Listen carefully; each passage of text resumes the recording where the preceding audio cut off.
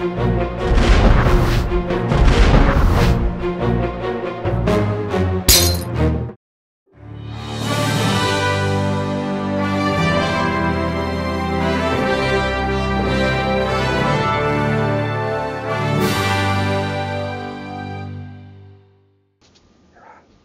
everybody, welcome again to F This Movie. My name is Patrick. My name's Doug. Today we have a very special episode of F This Movie for you. It's the first ever installment of Ask F This Movie. You tweeted your questions to @FThisMovie. You wrote them on Facebook at facebook.com/FThisMovie. Maybe you visited our website at fthismovie.net with all the burning questions that you wanted to ask Patrick and Doug. That's us, Patrick and Doug. Shameless promoter, mentioning our Twitter, our Facebook, our website. That's 3. fthismoviepodcast@gmail.com. There you go. Email us all your questions, although at this point it's too late because I got the questions written down here from Twitter, from Facebook. Without further ado, Patrick, I'm gonna go right into it, okay? Yeah.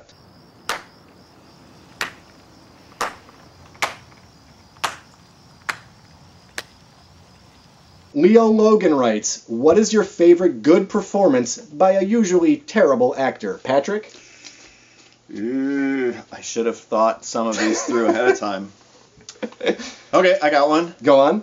Or start. Not yes. go on, but please just Begin. Go on beginning. Right? Begin to go on. Do you need more blue note cards in your life, is my point. I have the answer written right here. Oh, okay. I'll go with Chris Klein in Election. Chris Klein, usually a terrible actor.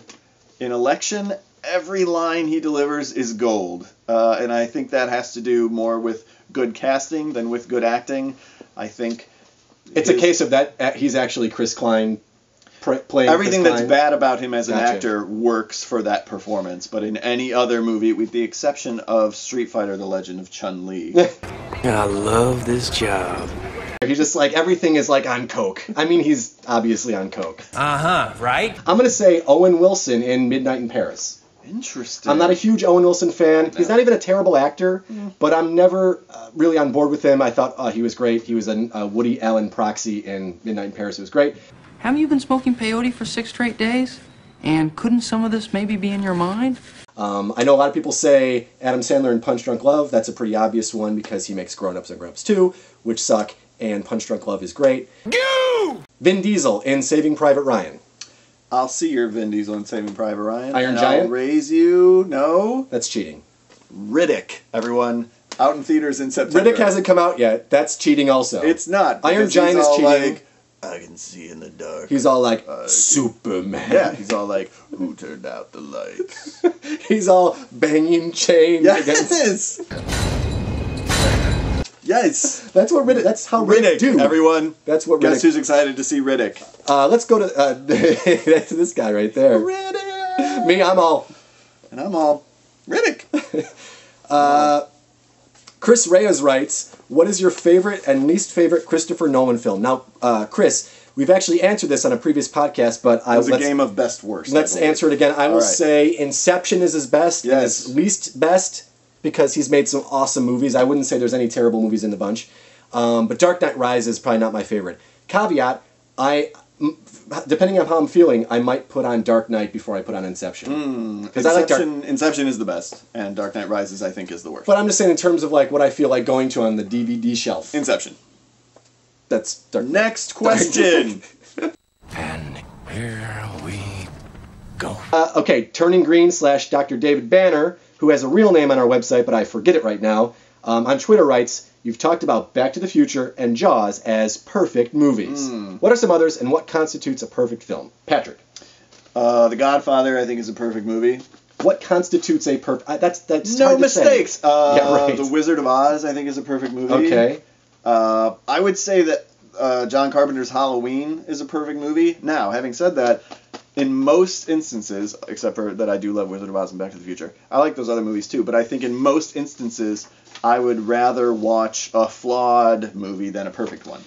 Good answers, all incorrect. Okay. The right answer, Varsity Blues. Okay. Boom. But I don't want your life. John Petrilla writes... You're cute. But you know you are, Mox. This is a long question, so bear with me. All right. Why do you think it is that there's been a general shift towards trailers showing essentially the whole film in 2 minutes 30 seconds? I remember seeing the teaser for Inception, and it blew my mind because I had no idea what to expect from the film. But the final trailer basically spelled out most of the major beats. And I don't know if it's pandering to general audiences because the trailer for The Artist did basically the same thing, so what gives? The question, by the way, is so what gives? I don't know if You're there's the trailer expert. I am the expert. Field that. A serious question is, I think that numbers are down and profits are off, so they're giving away more in the trailers to attract people to the theaters. But I don't know if there is a right or a wrong answer, because some trailers kind of still keep things a mystery. So Very few. Very few. I agree with you, though. I think movies are marketed now out of fear. They're very afraid of not being number one at the box office the weekend it comes out, so they figure if we give you every beat of the movie, hopefully you'll come see it. That doesn't make sense. You just inherited a big problem. Brian Alford on Twitter writes, also, Patrick, why do you love Gabby Hoffman so much? That's an easy one. Now and then. John Murphy on Twitter writes, one of our fans, John Murphy, we appreciate him. Other than Tarantino, because that one's too obvious. Look at him. Does he say it like He's Dennis very Miller? cocky. Who are your top 5 favorite directors working today, or possibly just some of your favorites, if you'd rather answer it that way? I'd rather answer it that way. Thank you for the option. Steven Soderbergh is great, but he's retired. He's done. He's all. Behind the Candelabra. Mwah. Paul Thomas Anderson, always awesome, even when I don't love his movies. Edgar Wright, I would put in there. Yes. I mean, you know, Martin Scorsese and Steven Spielberg are still great directors, but they're kind of hit or miss. Yeah. I'll say I like Tom Tykwer a lot. I love Run Lola Run. I even like Princess and the Warrior, but also his segments in Cloud Atlas. Cloud Atlas, which you could make an argument that the other segments were better, but I think that the other segments benefited from the balance of he brought to the... Right? I'll say Brad Bird's great based on Ghost Protes. I look Yeah. forward to his next thing. I so wish he did Star Wars, but you can't always get what you want.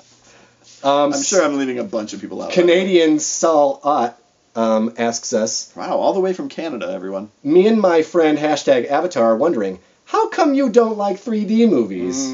I see what you did there, trying to use my love of Avatar against me. I don't like 3D movies because I've never seen 3D improve a movie. 3D! Ah, the porn is popping in your face into 3D. They make it dimmer, they make my eyes hurt, they give me a headache, it's a gimmick, it costs more. It's never been... That's all you need. Well said. Thank you. Brad McCarty on Facebook Even writes, Avatar, by the way. Brad McCarty writes, do you like me? I do. Yeah, he's all right. I do. He's good people. Yeah. The last question, submitted by Brad Lang, our Australian friend, so it goes from Canada to Australia. We are multinational. Yes. He writes, current trend equals throw everything at it that fits in a question mark formula, This is not you're not aiming saying for words. This is not a $sign question. 1B. What's next versus Are you having what a do you stroke? think what the trend... Listen, everyone, Doug's out of the picture, and so this is a perfect time for me to talk about Riddick. You got Vin Diesel, you've got aliens coming out of the ground, most importantly, you have Starbuck. Thanks for taking watching, his hat everyone. off. That's it?